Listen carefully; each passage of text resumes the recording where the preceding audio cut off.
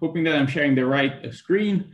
My presentation will talk about the intended networked flight simulation and control laboratory that I plan on establishing at Auburn, and for which I'm already starting to order some of the equipment. I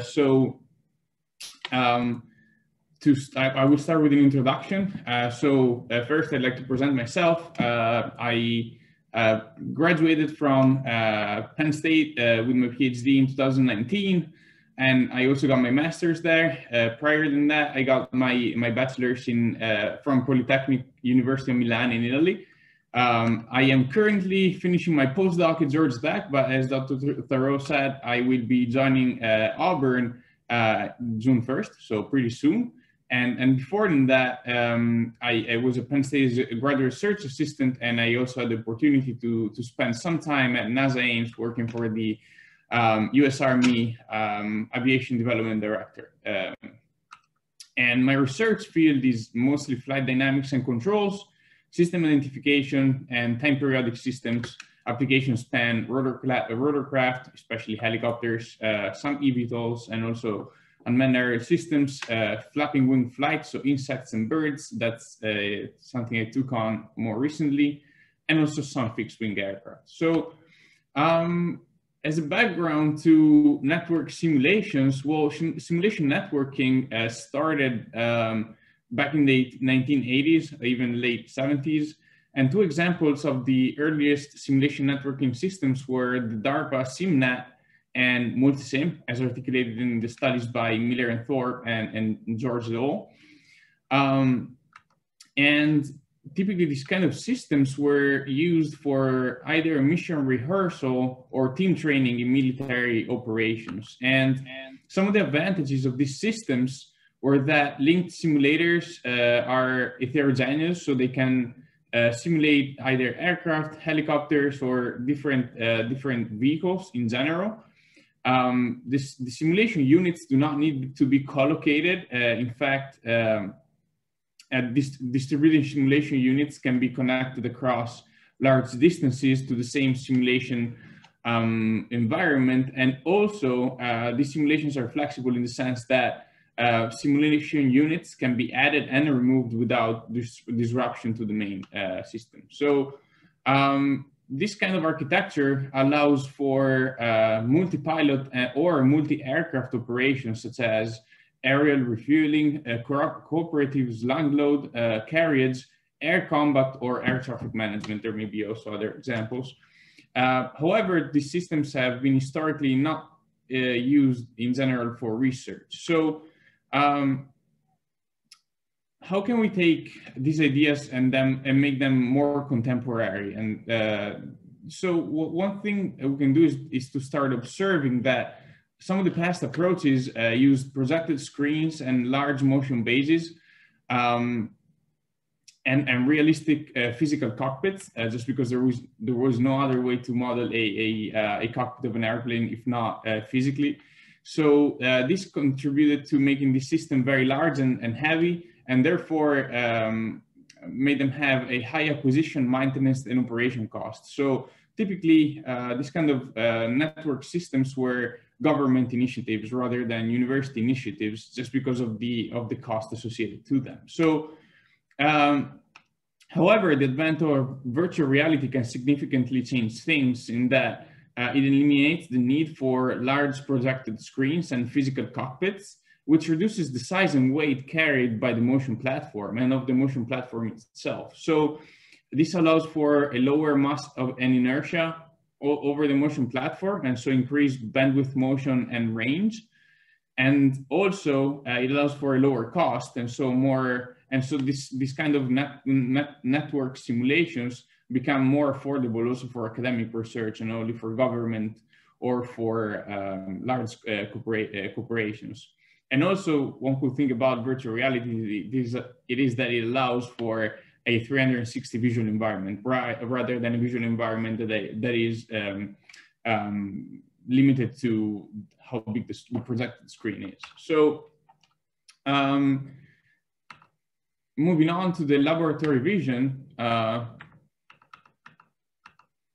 So the approach that I would like to take is for the Plan Lab is to merge the latest technologies in virtual reality and augmented reality, the latest technologies in motion tracking and haptic feedback pilot suits as well, with a motion-based simulation unit that you can see there on the right to allow for immersive augmented reality simulations suitable for research purposes with the platform that is contained in size and also in cost. And so in addition, I plan on linking multiple of these units for starters, 2 of them, and then I may acquire more in the future. And so to allow for research that involves multiple pilots or aircrafts, such as, again, aerial refueling, cooperative slang load, carriage, air combat, or air traffic management, and there may be other applications as well. So the resulting system that I plan on building would be therefore multi-purpose in that it can interface with multiple simulation environments such as MATLAB, FlightLab, or Julia. Can simulate different cockpit graphics, because within the graphical interface that we'll use for at the beginning at least, which is X-Plane, one can simulate or construct different simulation cockpits. The system will be reconfigurable because it will be equipped with both fixed wing and rotorcraft controls. So the system will be able to simulate either general aviation airplanes, jets, but also rotorcraft, and also it will be able to we'll be able to implement motion queuing systems, different motion queuing algorithms. It will be modular in that multiple units will be able to be linked together, and it will have some kind of an enhanced motion queuing experience, just because the weight on the motion platform is basically just that of the pilot, and so it has pretty low mass inertia that gives an increased motion bandwidth and range, and we'll see some of the characteristics of the simulator later on in the presentation. Also, the simulation will be immersive because virtual reality provides a 360-degree vision environment, and it allows for a look-down capability, which is very important for helicopters, but that many simulations out there do not have, just because they're not using virtual reality. So that's one of the perks. Then there are also, of course, also downsides of using virtual reality. Another perk is that the augmented reality approach, which is basically a feed-through approach for the pilot, in the sense that the pilot can see the simulation environment, but can also see outside of the simulation. And so the pilot will be able to see its hands. And if not with this approach, we'll be able to, through the pilot suit, build a projection of the pilot hands in the simulation environment so that the pilot can actually see its hands and interact with the physical objects in the cockpit.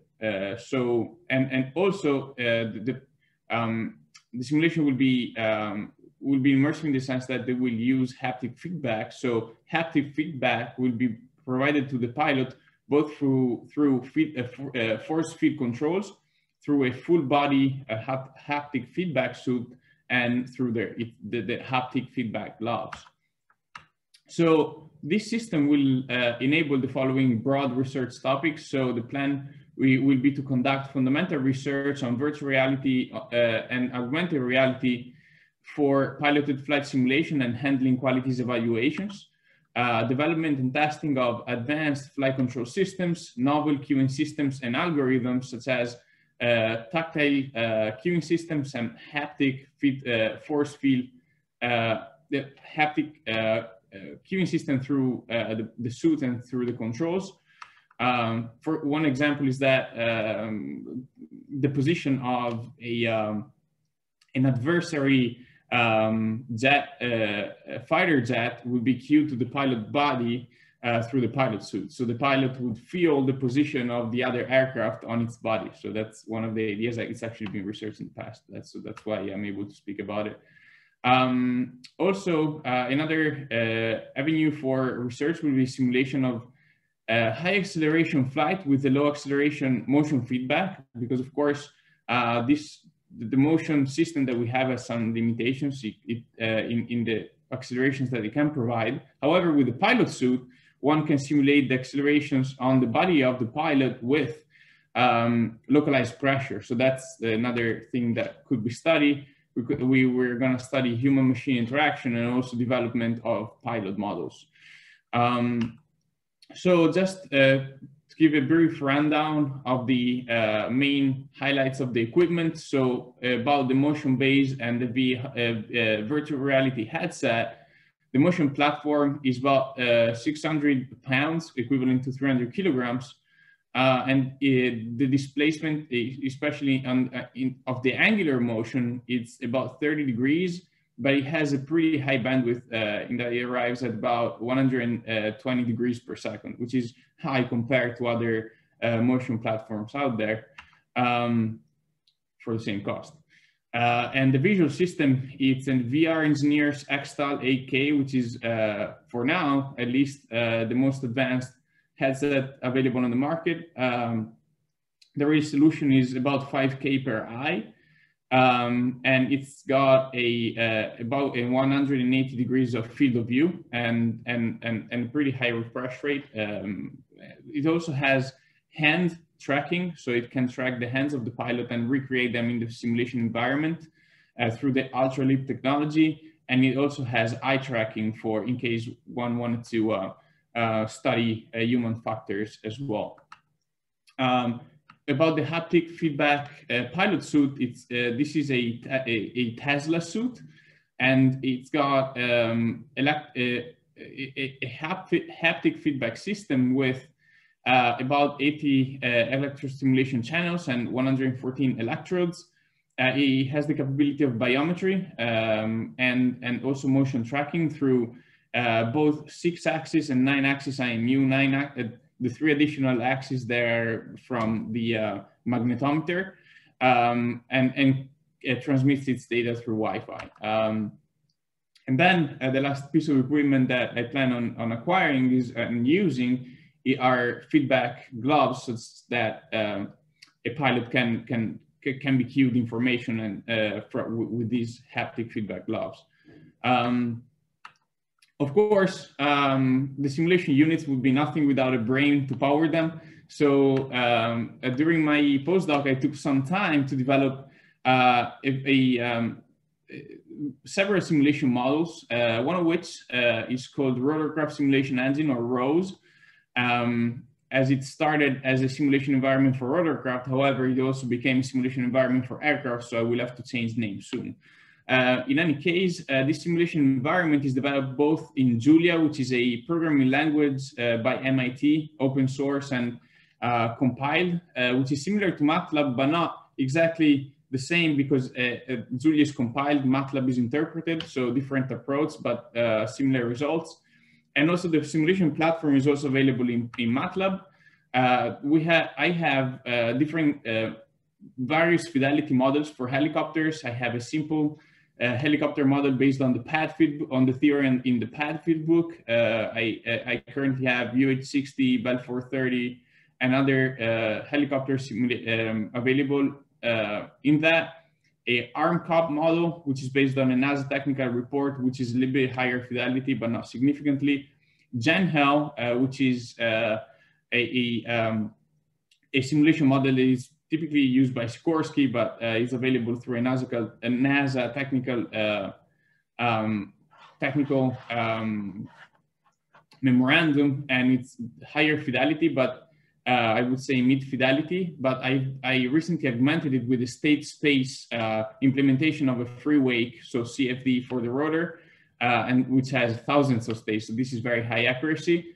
I also have other models available, models for an F-16, so fixed-wing aircraft, and also I recently developed an air acoustic solver for solving for the noise produced aerodynamically by a helicopter, and this is based on a Marching Cubes algorithm, which is typically an algorithm or strategy that is used in computer graphics, because it's pretty fast. Also, the graphics that would be used by simulator is X-Plane. So simulations could be, the configuration of the simulators could be rotorcraft fixed wing, or fixed wing, depending on the mission task that we need to accomplish. I will go very briefly through the intended research that I plan on using the simulators for. One of which is the linearization of the coupled flight dynamics and acoustics of a rotorcraft. For doing so, we can use the Fox-Williams-Hawkins equation, which describes the aerodynamically induced noise. Through the coupling of some of the simulation models that I described before, one can include the noise as an output of a dynamic system of a rotorcraft, and then linearize through linearization methods that we're developing, and therefore can use these linear models to then control the noise of the helicopter and try to reduce it. And so this can be applied for both noise in communities or noise in the aircraft, so cockpit noise.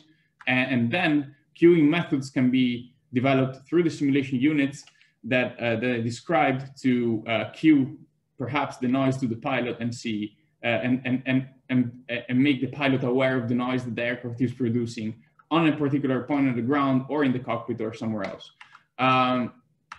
Other research that I plan on that I've already started doing, but I plan on continuing, is the application of ordinary differential equations to aerospace vehicles. Recently, neural networks have been formulated as ordinary differential equations.